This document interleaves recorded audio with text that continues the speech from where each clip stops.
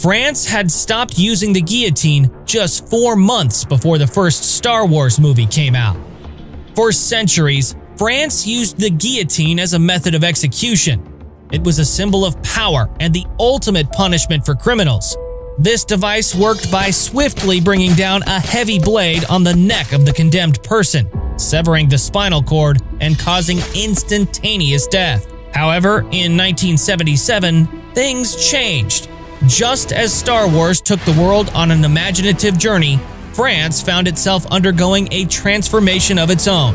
On May 25, 1977, Star Wars premiered in France, capturing the imagination of millions around the world. As lightsabers clashed and spaceships soared, France bid farewell to the guillotine.